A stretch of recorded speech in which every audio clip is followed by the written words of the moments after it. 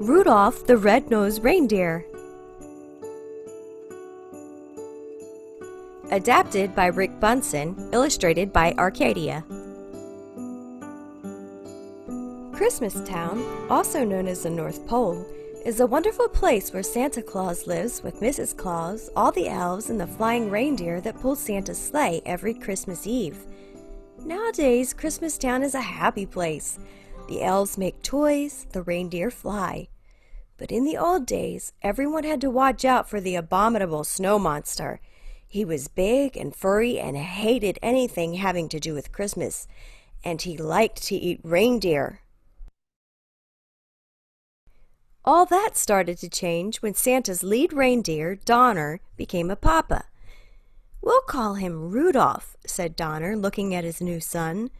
Suddenly, Donner and Mrs. Donner saw a bright light.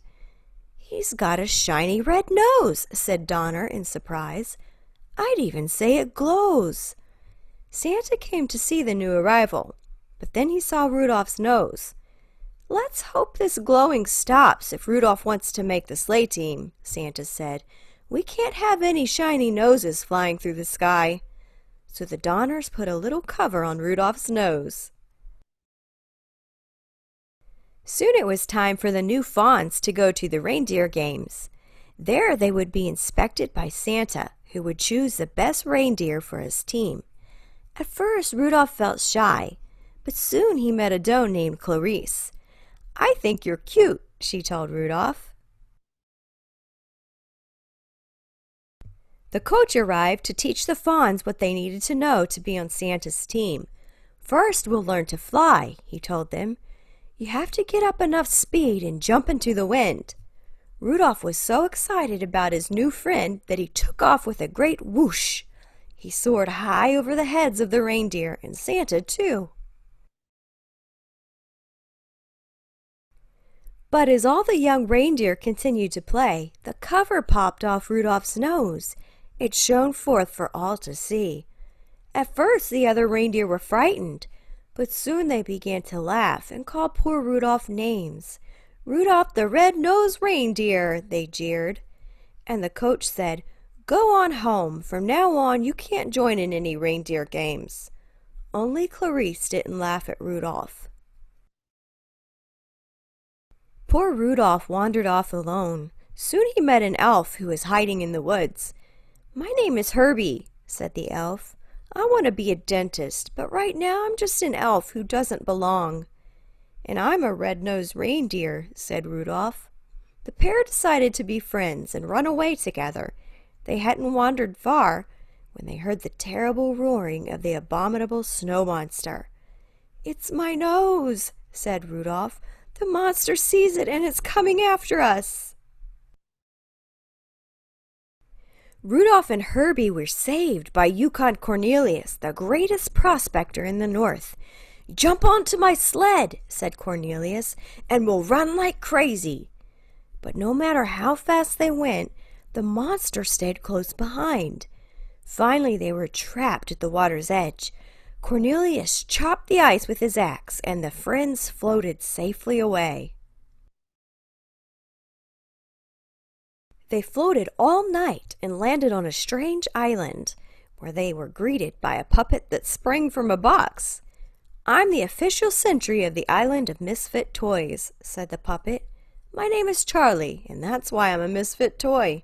No child wants to play with a Charlie in the box." "We want to travel with Santa and his magic sleigh," said a misfit doll.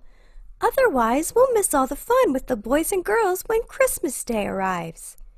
The friends met an elephant with polka dots, a choo-choo train with square wheels, a water pistol that shot jelly, a bird that swam, a cowboy riding an ostrich, and a boat that couldn't float. "We're misfits too," said Rudolph. "Maybe we could stay here with you." But the king of the island would let them stay for only one night. "This island is for toys alone," he said. "A living creature cannot hide here. But you can't help us. When you return to Christmastown, tell Santa about these homeless toys. I'm sure he can find girls and boys who would be happy with them. A toy is never happy till it's loved by a child." That night, while Herbie and Cornelius slept, Rudolph lay awake. "My nose will only bring my friends more danger," he thought. "I must go off on my own." But wandering alone in the snow, Rudolph realized that he couldn't run away from his troubles. Rudolph returned to the mainland and headed for Christmastown. But first he had to pass the cave of the abominable snow monster. As he did, Rudolph heard voices crying, "Help! Help!" Rudolph rushed inside. There were Rudolph's parents and Clarice. They had been searching for Rudolph and had been caught by the monster who was about to devour Clarice. "Put her down!" Rudolph cried, butting the surprised monster with his little antlers. Just then, Herbie and Cornelius pulled up outside the cave. They had followed Rudolph's trail and knew he needed help.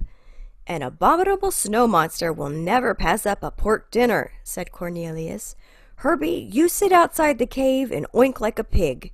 When the monster comes outside, watch out." Herbie approached the mouth of the cave. "Oink, oink," he called. The monster dropped Clarice and rushed outside.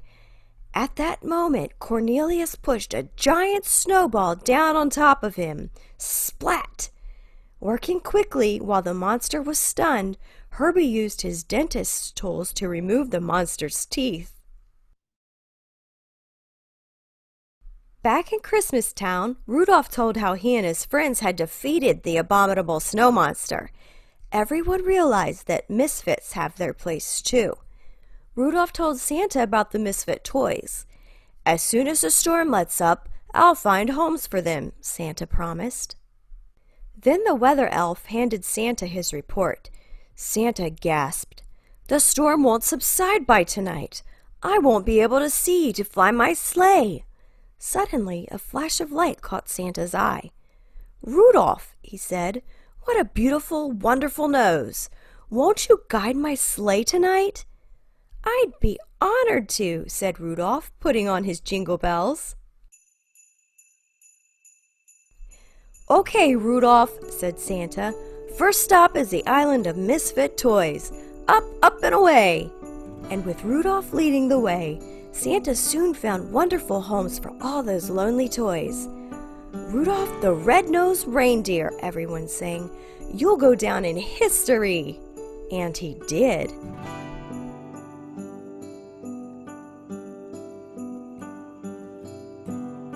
I hope you enjoyed that story.